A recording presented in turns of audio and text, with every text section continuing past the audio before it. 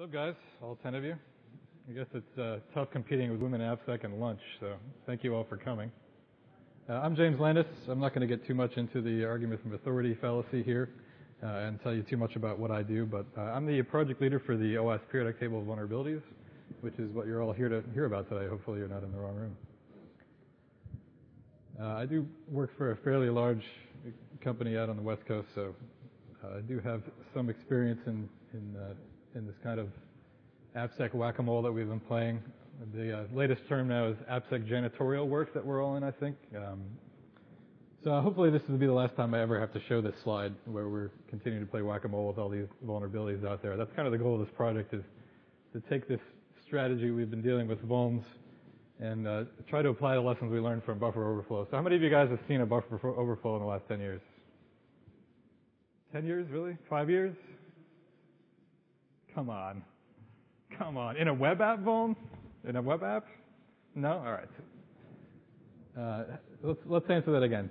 Web app vuln, 10 years, last 10 years. Anyone seen it in a web app? All right, one. So does anyone think that we solved this problem with, and I think a bunch of you probably are in Jared's talk just 10 minutes ago, but anyone think we solved this with training or WAF or any other strategy? All right. So the idea is to take the lessons we learned from that buffer overflow vuln and build ourselves a whole graveyard of web app vulns and really just focus on the stuff that we can't kill easily with other strategies. So what the periodic table is, and I think you all have a copy of it. If you don't, raise your hand and someone will either bring it over or you can grab it. But and I'll go through it in a second, so that's kind of a teaser while I sit up here and talk about all the history that leads up to it. But the idea behind it is it's another taxonomy, but this taxonomy is really all about figuring out how we can actually solve these problems as opposed to, and nothing against these taxonomies. These are great and they've served their purpose. You know, top 10 is probably the single biggest thing that has brought people to the OWASP project. And you see it everywhere. So nothing against them, but they are sort of just enumeration of badness, which, as we'll see, isn't the best strategy for solving these problems. So what these classifications are, and I put that in air quotes because even the TCv2 isn't really a classification so much as it is a list of bad things. And it is sort of organized roughly in order of how bad things are, but it's not very helpful when it comes to actually solving these problems. It's very useful for educating people about what the problems are, but that only gets us so far to actually solving these things. So what are some of the things that we've tried and failed to create the graveyard of vulnerabilities from? Developer training, again, if you guys were just in Jared's talk, he had started to gather some data about whether training actually works. And it sort of seems like maybe it does, but it really depends on how you do it and how often you deliver it. But obviously it hasn't resulted in world-saving, bug-killing, never seeing a vulnerability again in your life type of results. This idea of enumerating badness, penetrate and patch, these are some ideas. I think it's from a 10-year-old paper that Marcus Rana put together about failed approaches to security in general. And this is just as in web AppSec, but it's, you know, it's a problem with the security industry in general. Yes, we can do some of this stuff with certain vulnerability classes. There's some things that are very easy to test for, things like CSRF, you know, HTTP response splitting. Some of those things are really easy to find and fix with testing processes. But other things like logic flaws, very, very hard to solve those things, except doing those things manually. And by the time we catch those, it's usually too late. Firewalls obviously haven't solved the problem. Talking here about traditional network firewalls, obviously, if you're opening up 443 to let your traffic through, that's all you need as an attacker for web AppSec. Nothing new or crazy there. But this also applies to even the WASP we're using and traditional IDS and IPS systems. We haven't solved a lot of these problems with those technologies. And as you'll see later on, I'm not totally down on WAF. I think it's part of the overall solution, but it is only part of it and it only works for certain vuln classes. The idea of a root cause analysis for trying to solve these issues. Again, we're kind of in a navel-gazing academic kind of arena here. I've actually fallen victim to this myself. It's really cool the first time you realize that SQL injection and XSS are really the same fundamental thing. It's using data in a context where it takes on functional meaning. Awesome. Does that do us any good for solving those problems? No, not really. So yeah, it's cool from a, you can create a nice graph of how things are all related, but you're not going to solve XSS and SQLi with the same piece of code. So in the end, if you're a developer or you're a framework designer or somebody trying to solve this problem, making that realization doesn't help you. And also everything else we've been doing obviously hasn't worked. Otherwise, we would not be having this conference and none of us would have jobs. So how do we actually solve this problem? I'm getting to the periodic table, I promise. The first thing we're going to do is accept the reality that HTTP really isn't stateless the way we're using it now. It is a stateless designed protocol, but because we're trying to hack state on top of it, we run into a lot of problems because of that. So maybe we have to start accepting that reality and start building better state solutions into the protocols and technologies we're building. And I think this is something we all know now, but we do have to realize, and developers especially, need to realize that people will try to hurt us. Most people aren't trained like we are. It's kind of second nature to think of the world being a dangerous and terrible place because a lot of us do this for a living. I assume, how many people are actually developers in the room? Few, okay. So that's good. We're going to try to make sure you guys are as paranoid as the rest of us by the end of today, at the end of this conference. But it is important to realize that it is not a safe place out there, and while we're working to try to improve that for everybody, it's going to take a while. So the idea behind this periodic table is that there's sort of a continuum on how we're solving these problems where the platforms and technologies and things that we're using are somewhere on the scale of, by default, when we deploy it, it's vulnerable, meaning like the platform itself will have vulnerabilities in it. So we're starting off screwed, kind of. And then on the far end, which is where we're trying to get to, is this idea of it's secure by design, fails closed, all those mantras about security, about making sure that you can't make a mistake even by accident. That's kind of where we're trying to get to, and that's how buffer overflow was solved. You can't introduce a vulnerability even if you don't know anything about buffer overflow because your platform is secure by design. So that is kind of one of the main driving principles behind the periodic table and how we're getting to this idea of actually solving these things without having to do better on all the other things that we tried and failed with. Okay, so I'll talk a little more about the economies of scale and how we get that with the periodic table approach later on. But we don't want to end up in a situation where every single developer has to solve each one of these problems. So how do we divide this problem and conquer it? So you see the categories here, and these correspond to the categories on your periodic table. So on the bottom, you'll see the browsers and standards there.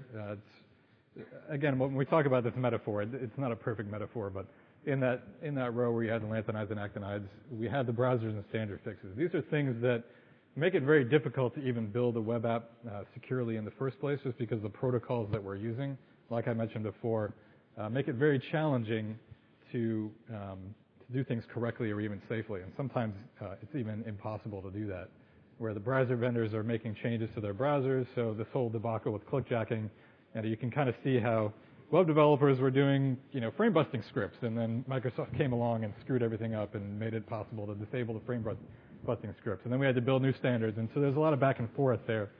Eventually, hopefully, we'll get to a point where we can settle on secure standards that actually make it easy to do a lot of this stuff. So you'll see that there's 12 vulnerabilities on the bottom there, vulnerability classes, where we can get significant gains just by fixing the browser standards. And if we do that once, that's a great example of economies of scale, because that fixes the entire internet for everyone.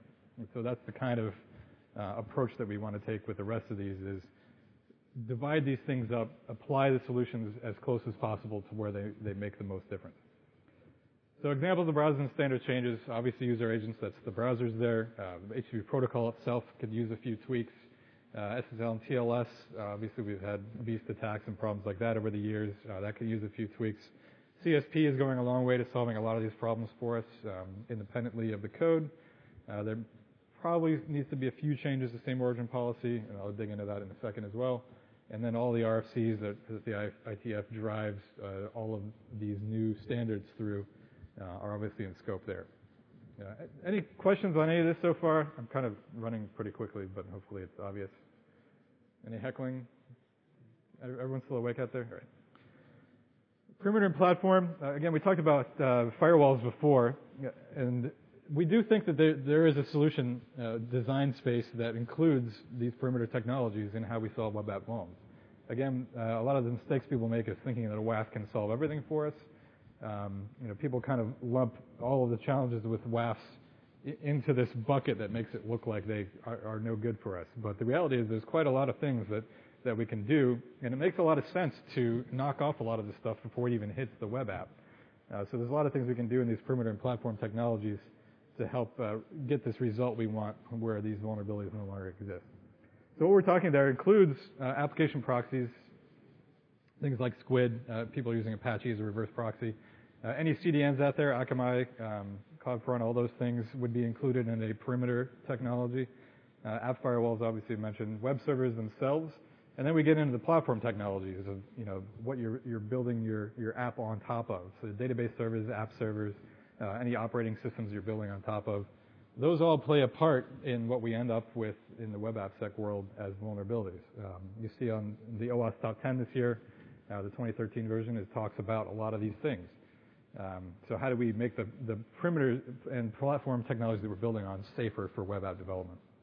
Then we get into the frameworks. So does anyone think that there's a framework that you can build on right now that's secure? No one? Does anyone think that's a problem? Only one of you, two of you think that's a problem. All right. Well, hopefully by the end of this, you'll all agree that the frameworks that we're building on are designed to be feature-rich, but not security feature-rich. So wouldn't it be great if the platforms we're building on actually solve a lot of these problems for us? So that's the key lesson I think we learned from buffer overflow, is that how many of these vulnerabilities can we look at and say, you know what, I can solve that in the framework, make it secure by default, and the developer never has to worry about it, and I never have to teach them that. That would be an amazing result, right?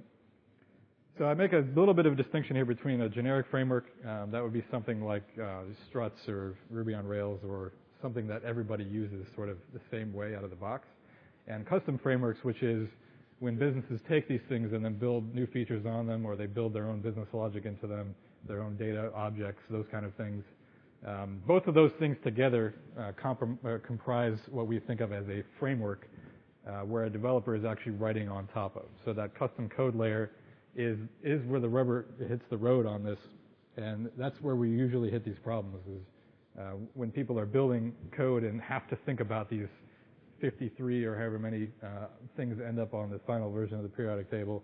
How many elements do you have to think about? If you're writing code, I've done a little web development in the last few months.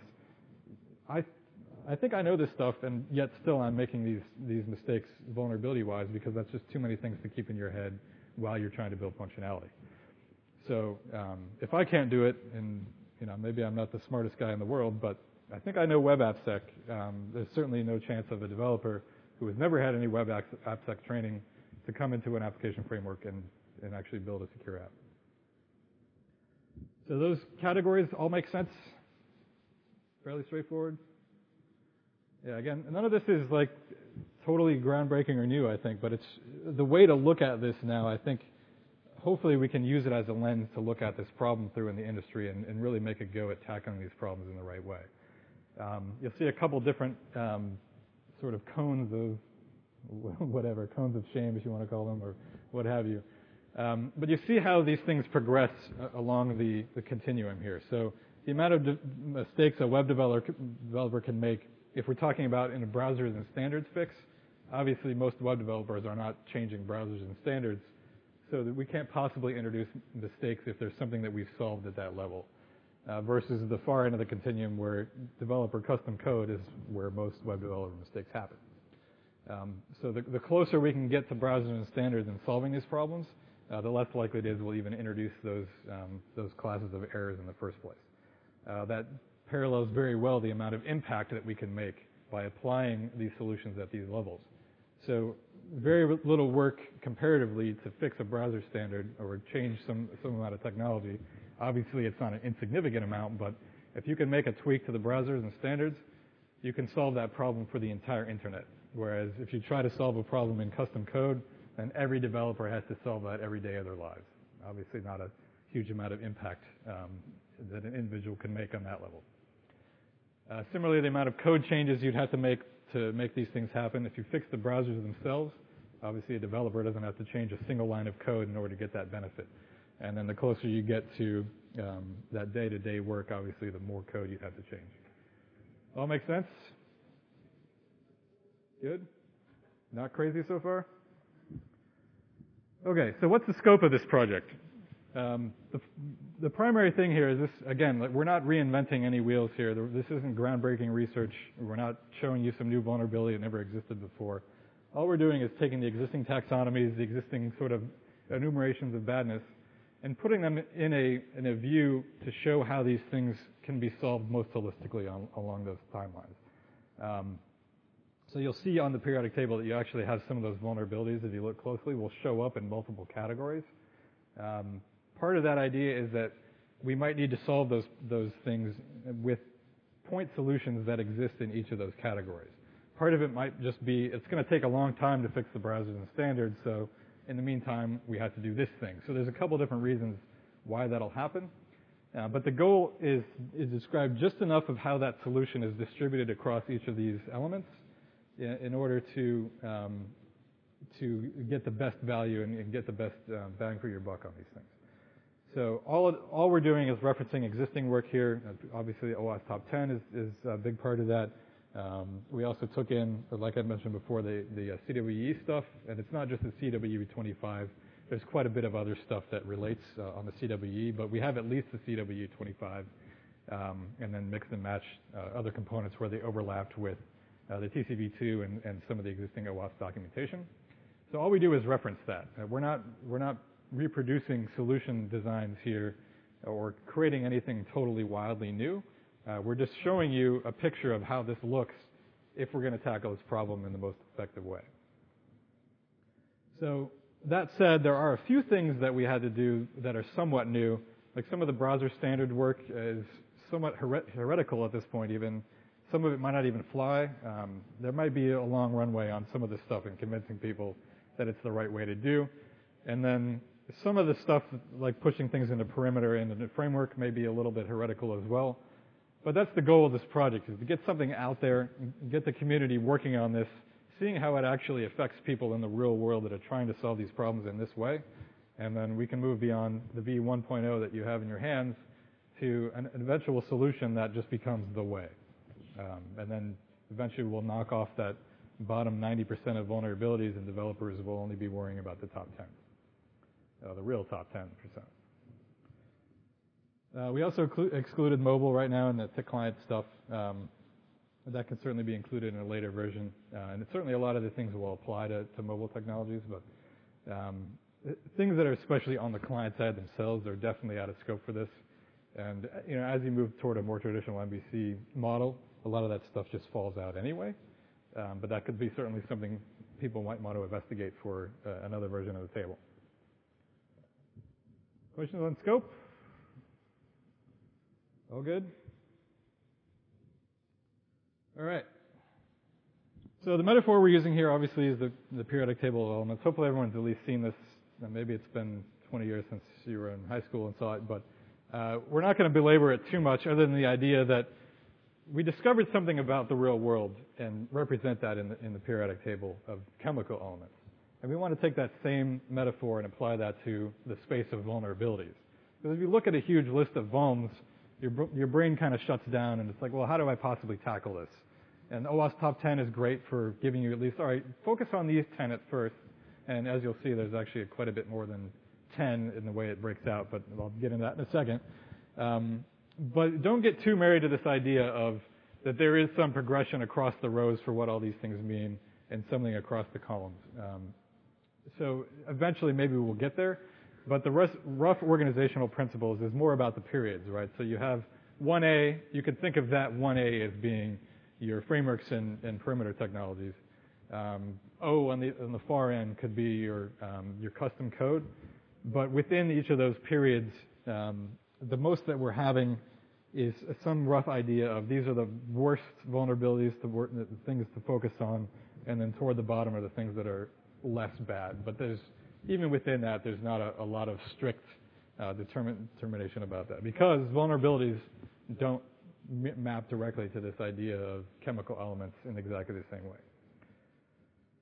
But it is pretty good for government work, as I say.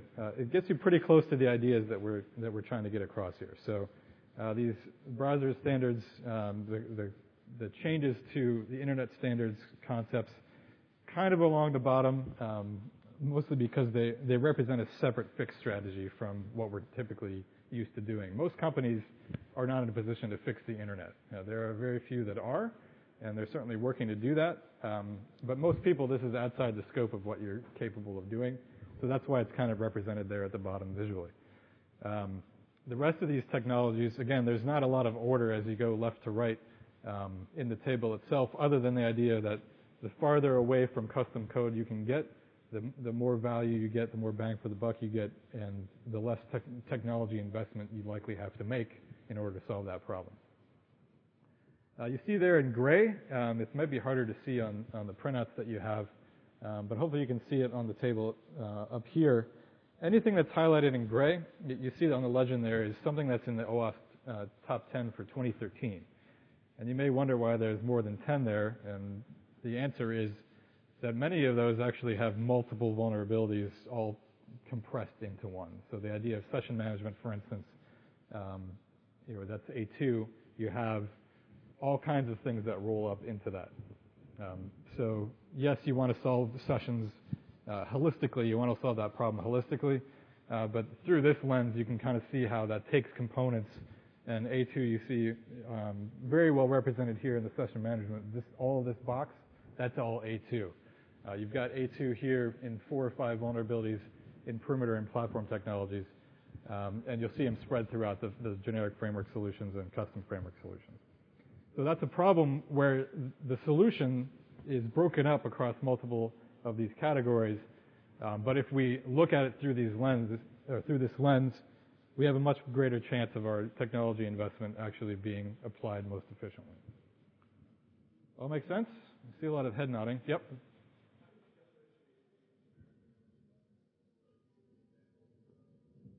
Yeah, sure. Now let me see. It's actually the next slide. So the idea of input handling is there's some very generic data types that might exist out there. For instance, social security number. Nobody has their own custom social security number data type. And obviously email addresses, those kind of things. Those might be things where you'd have a validator in your code, in your generic framework platform. So like this would be something that could be put into Ruby on Rails or Struts or some generic framework that's out there. But then, as a business, you have your own data types, and it could be something about your customer that's unique. It could be, the products that you're selling have certain unique data types, and so the validation routines you would write for that would be layered on top of your existing framework solutions, and that's kind of how the division looks. It's anything that's custom framework is something that you can't. That's not universal to a particular industry. It's specific to a particular business. But the difference between the custom framework and custom code is that you don't want day-to-day developers reinventing those same wheels. You want them building on top of a core foundation that is designed securely and then they can use safely. Does that division make sense? Okay. So that's a good segue into the slide, actually. So I picked out a couple examples here, and some of this stuff is going to be controversial at first. There's definitely a lot of argument, especially about this idea in solving cross-site request forgery. And maybe cross-domain rights aren't such a good idea in the year 2013 and beyond. There's a lot of resistance among browser vendors, among people who are using the web the way it's working today. What if tomorrow we stopped allowing cross-domain rights? How would that affect the web? Well, it'd probably bring most things to a screaming halt. A ton of the ad network stuff is all built on this idea of allowing those cross-domain rights. Even if we allowed cross-domain gets and just eliminated posts, that's still going to break tons of the internet. So how do we transition to a world where we're not doing all these things insecurely by default? Maybe there's no way to do that. Maybe we're stuck with just doing the way we've always solved CSRF, which is doing the generic, the nonce checking on any post or get request. Ideally not in get request because you're not doing anything that actually changes application state, but we know how people like to break the standards on those things. Maybe we can't solve that in browsers and standards. Maybe that's too aspirational. We never get there. But at the very least, you see, how these solutions often have multiple touch points in each of these columns. At the very least, if we have generic frameworks automatically doing CSRF checking for us, then that's something a developer never has to worry about. So that idea of pushing things away from custom code, how far can we get with nonce checking? Yeah, maybe you can do it in the perimeter or in the infrastructure by overlaying some proxy that injects these tokens. Maybe you could get away with that. But is that the right place for it? Probably not. It really is kind of specific to your application. And only your application framework really knows whether something needs to be protected or not, or there's a lot of nuance to those things, right? So clickjacking, again, we're pretty close to the solution on this one already. We still have a little ways to go, I think, on the browsers and standards on defining how we can do safe framing. I think the UI redress problem still exists for those edge cases where a website really does want to allow someone else to frame them, but wants to control how the UI elements look. I think that area still needs a lot of work, but XFO gets us most of the way there, at least preventing malicious actors and non-trusted third parties from framing us. So we actually are pretty close on this. The problem is that none of our frameworks do this stuff automatically for us or make it easy to configure. How great would it be that if we just have a policy file that says, here's all the sites that are allowed to framing, and then the framework takes care of all the nuance to how you do, the host option in XFO to allow that host to framing. Okay, I've talked about input handling. The last one there, you see there's some things that we can never get away from teaching developers about. In those edge cases, and you see on the table, it's only about 9 things. How great would it be if we can just focus on those 9 things and developers never have to worry about the other 50 or 46 or however many it is? That's the world that we're trying to get to, where the training can be focused and targeted. And even if you're training people 3 times a year on just those 9 things to get it to really stick, that's only going to take a couple hours of their lives. It's not going to be, let's learn about XSS today, which, I've done training classes where you can spend a whole day on XSS and people still don't understand all the nuance to it. I still don't understand all the nuance to XSS. So if we can change this problem into something that's manageable, then we might have a real chance of actually fixing this stuff. Questions? You guys excited about this? It's never going to work?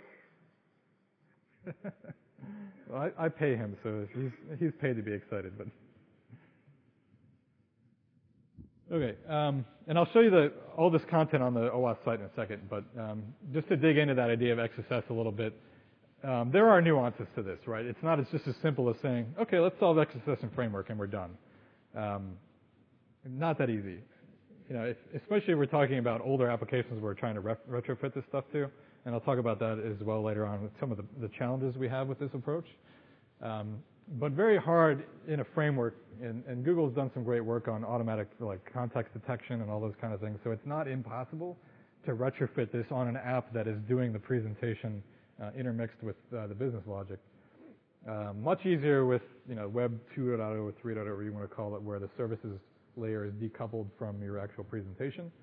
And that's the direction I think we all need to be pushing the industry to go, is continue to enforce that hard separation between presentation and your actual application.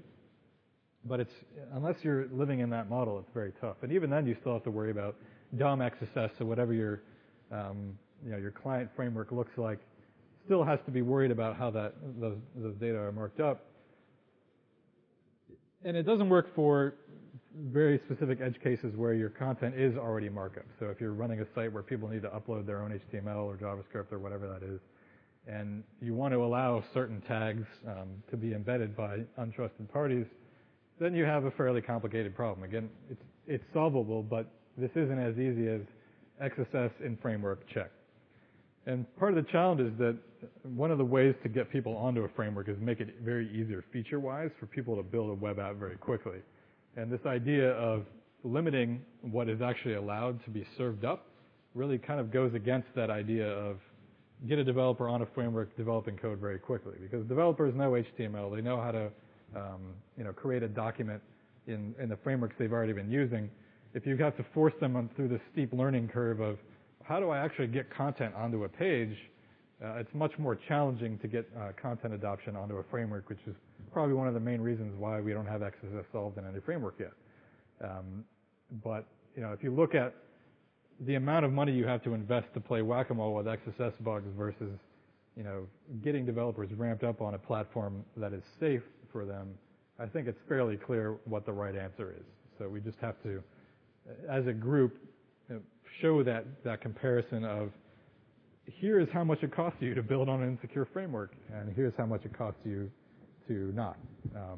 And I think that those numbers will start to come out as we actually have frameworks to measure against. And I think it's going to come down very clearly on this side of having secure frameworks.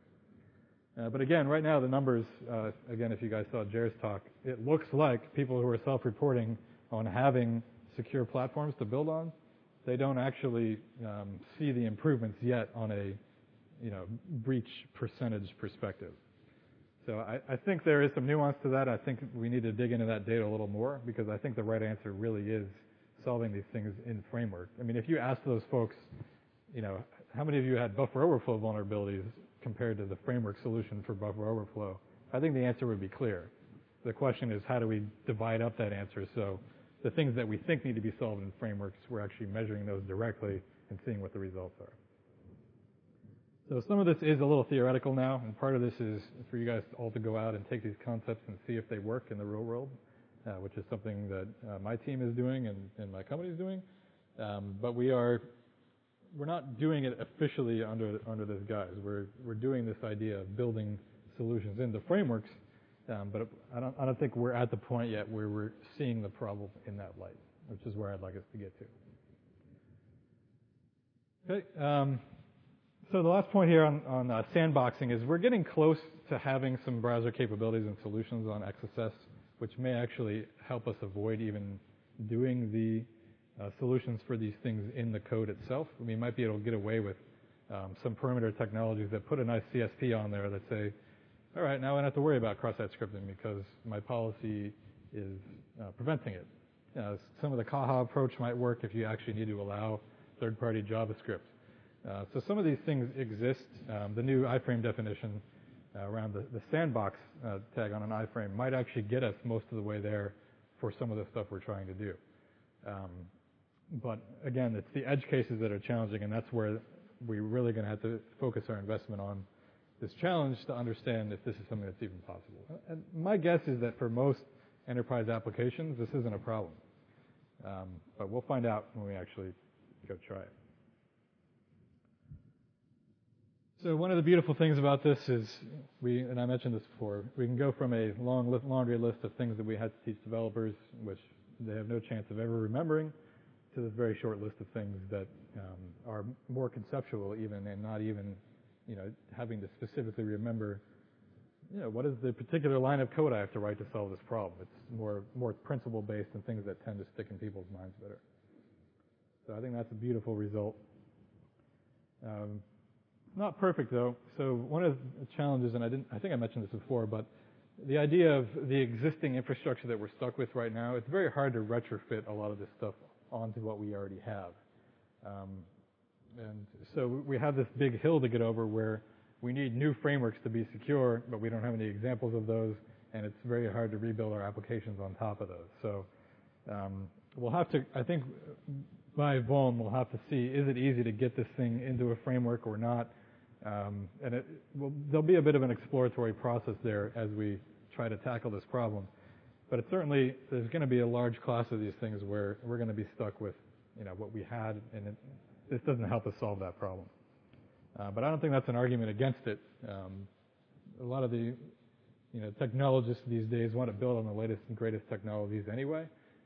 So by the time that we're ready for them, it may be time to start migrating some of these legacy apps over to the new safe technologies anyway. Another thing that doesn't help with is remediation planning or any gap analysis in existing apps. There might be a way to start looking at this stuff through the lens. So I can envision a scenario where you throw the periodic table up on a board and you color in the things that you've already solved in your application versus the things that you still need to solve in your app. And you can see if they meet that criterion of, is this solved in my framework in a way that developers can't make a mistake? And that's an important distinction. Yeah, it's great if you have, there's all these tools out there that will help you do these things. But if you have to remember to do them, most likely you're still going to have problems versus, if something like OWASP enterprise frameworks and the output encoding stuff was automatically integrated into your framework, then a developer wouldn't have to remember it. You're much more likely to succeed there. Okay. So again, I talked about this idea of applying this in a way that gives you the greatest force multiplier. The most amount of benefit for the least amount of work. That's the magic argument for most business and risk management conversations. But I think it makes sense for us as an industry to tackle this problem in that way. So the last idea here is it does allow us to objectively evaluate these technologies that we're looking at. So yeah, a WAF might have everything, kitchen sink wise when they bring their presentation in. And I'm not totally against WAF. I think it has a perfect place in the end solution. But it allows us to measure. There's already the WAFEC project out there. Have you guys seen WAFEC, Web App Firewall Evaluation Criteria? So perhaps we could steer with WAFEC so that the top 10 items on WAFEC are, the 10 things on the left side of the table that really need to be solved in perimeter. And I think a lot of them are there, but certain things about brute forcing and some of this automatic remediation might need to get there. But we can measure our firewalls on, do they solve this problem for us? We can measure Akamai and the content distribution networks. Do they solve this problem for us? Then we can start measuring our frameworks. And this doesn't exist yet, but there is a project starting. Michael Coates is working on a web application framework evaluation criteria project / framework security project. So can these criteria drive what things need to go into frameworks? Can we have a numerical system for measuring how well does this framework do on each of these scales? And you can take that argument to your architects and your development managers and your product managers and say, you want to use this framework? Great. Here's all the million things you're going to have to do in order to make that framework secure. Oh, and by the way, here's this other framework you may have never heard of, and it may be a little investment for your developers to learn it. But at the end of the day, what's going to cost you more? And that conversation gets much easier to have if you have those numbers there. So that I think is going to be a great result of this. I mean, by itself, the periodic table is sort of an academic document, but I think it can drive a lot of the work that we're doing toward real objective, principled, and quantitative analysis of the technologies we're using to build web apps. Yep.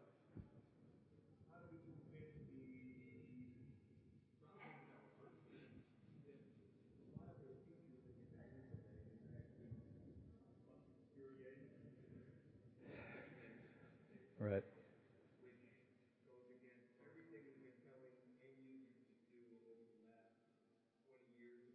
Right. Well, it's going to be a tough argument because you can't argue with $40 billion of investment for the ad networks who want all those features, right? So I don't know what the answer is going to be to that problem, other than possibly making sure they at least have the capability, and then we can do education as website owners and as corporate citizens to say, here's how you need to browse our site. Those are some of the things that we can do to kind of combat that, but I don't think we're going to come up with $40 billion as a security industry to argue against the features that are driving, the anti-security features in things like Chrome and Firefox that make their living on how easy is it for advertisers to make money on the platform.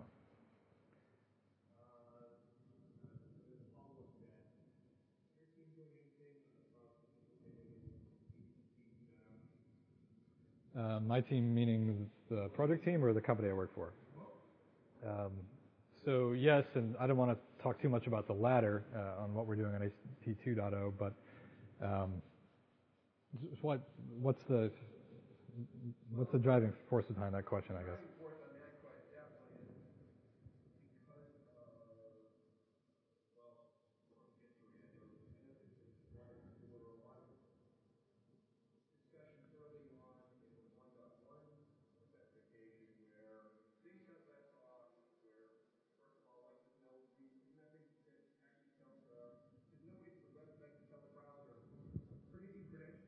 Right. There's no way to do that. The browser can continue to remember those things, even though you want to be able to say to a 401 font, Yep. forget. You're our discussing. Yeah. Yeah, and I think a lot of the ideas in the periodic table around session management, especially when it comes to browser changes, a lot of those are what those standards bodies are already working on. You know, things like tying a session ID to an SSL session, for instance, capabilities for managing credentials more carefully. There's even stuff in HTML5 apparently that will allow you to do state management on the client a lot more safely than the existing broken cookies hack that we've been dealing with for 15 years. So the generic answer to the question of is HTTP 2.0 the right venue for solving these? I think yes, it's part of that, but it's not the only venue. And the idea behind the periodic table is to focus the things that we really want those standards groups to address. And as you can see right now, it's only 12 out of 50, which isn't bad. And a lot of those changes are already almost there. But it allows us to go after that problem in a much more focused way and then leave all the other aspects of that we can solve ourselves and actually do kind of make sense to solve ourselves. It lets us focus on those independently, if that makes sense. So real quick, let me show you guys where all these resources are. So if you just Google for the OWASP periodic table, it's the first link there. And the site layout may be a little bit confusing, but you see along the top here you have site navigation for this entire page, and it's all one page, and we're going to work on making this a lot easier of a resource when you first come to it. Maybe the first thing you see should actually be the periodic table, those kind of things, but this gives you a pretty good background. There's a bunch of different views of this data. So this particular view kind of shows you each of these line item by line item and how the solutions break up across the board there. But what you might really be interested in is the release formats tab there. And that has not only what you have in your hands there, which is the very bottom here, the compact view, but we're going to be working on a poster-sized view that maybe we can start posting. People can have that up in their dev shops to see how these things break out. Just a great resource, I think, for people to gain awareness about vulnerabilities, kind of see how they play into the solution space. There's the interactive view, which when you guys look at this table, obviously you see an arbitrary definition of what these things are. And I'm not married to what the element symbols are. This was just a convenient shorthand. I don't really care about that. But it does allow us to basically show that in a very concise way on a very small table so that eventually you'll start to get a sense of where these things fall in the solution space. And then this view actually, you see how it's hosted on GitHub. The OWASP site doesn't let me put custom JavaScript out there. Maybe that's a problem I'll be able to solve, but basically, you can mouse over each one of these and see what the vulnerability is, some brief detail about what the root cause is, and then where the solution space needs to go. And then when you click on one of these, it takes you to the actual page where you can see all the details of what the standard solution needs to be, where things need to be solved in framework, what needs to be custom code, and then if there's any discussion or controversy, which part of the idea was we kind of did a soft launch of this summer. But this is almost sort of the official launch of this project here at OWASP 2013. Come back and tell us, does this stuff work for you? Is it crazy? Are your developers telling you you're nuts? Are you a developer and thinking this is nuts and not going to work? We want this thing to really represent the state of the industry and be a useful resource for driving how we're tackling this problem. It is, like I said, it's sort of academic, but we want as quickly as possible to make this something that is usable. One of our next steps is going to be taking a look at this and saying, how can we create a view of the periodic table that's right for each a member of the audience? So what does a developer want to see when they look at the periodic table? What does a WAF vendor want to see? What does a framework designer want to see? What does a security architect want to see? All of those different views, there might be ways of changing this lens a little bit so that the ideas make perfect sense to whoever is looking at them, and then we have a much better chance of succeeding. You see the references here. All these bugs will have, and you see on your periodic table as well, anywhere there's an existing CWE, OWASP top 10, or TCv2 entry, you'll see the link to that right on the periodic table itself. And all of those links are mirrored here as well. And then on the back of your sheet there, you'll see the legend that explains what each vulnerability is. Again, it lists what all those mappings are. And a lot of these, don't map exactly to one vulnerability exclusively. Some of them, especially on the CWE stuff, have multiple things that map in. Again, the argument isn't to say this is how we want to think about, or this is how we want to represent the vulnerability space. I'm not as married to that as this is how we actually solve those vulnerabilities, and that's why we have things in the periods that we have them in. Okay, so I've left, I guess, only have a few minutes for questions, but is this crazy? You think it'll work? Won't work? Who's going to go try this? Okay. Who has ideas for, if you're not going to try this, how to make it something you can actually implement somewhere? Anyone? No? Still processing? All right, well, that's the great thing about OWASP is this is a resource everybody can use. We wanted to make it as universal as possible. So if it doesn't look like something you can use yet, or if it looks like it's something that's totally crazy, absolutely join the project. Very easy to jump on the mailing list, see what we've talked about, look at the archives so far, contribute, change it, make it yours, make it what you want it to be. This is a resource for you guys.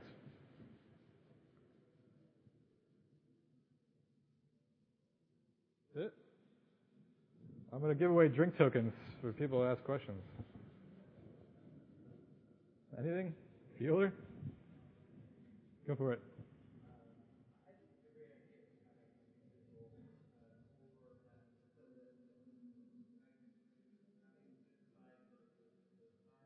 Right.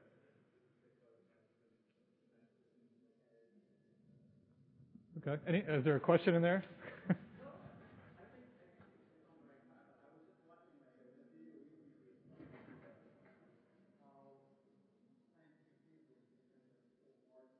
Right.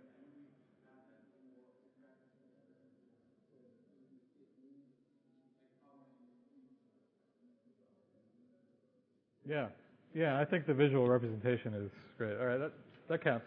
All right, there's your drink.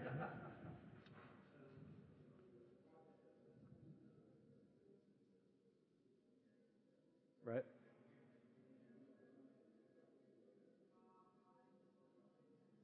So the question is, now that we have the table, is the next step an outreach program? I think it is. And like I mentioned, we want to use this to drive a lot of other OWASP projects and shape them, where WAFEC already exists. Can we use this data to change WAFEC in some way? There's another framework evaluation project that's being built. Can we drive that? So I'd like this to be a core informational resource that drives other projects.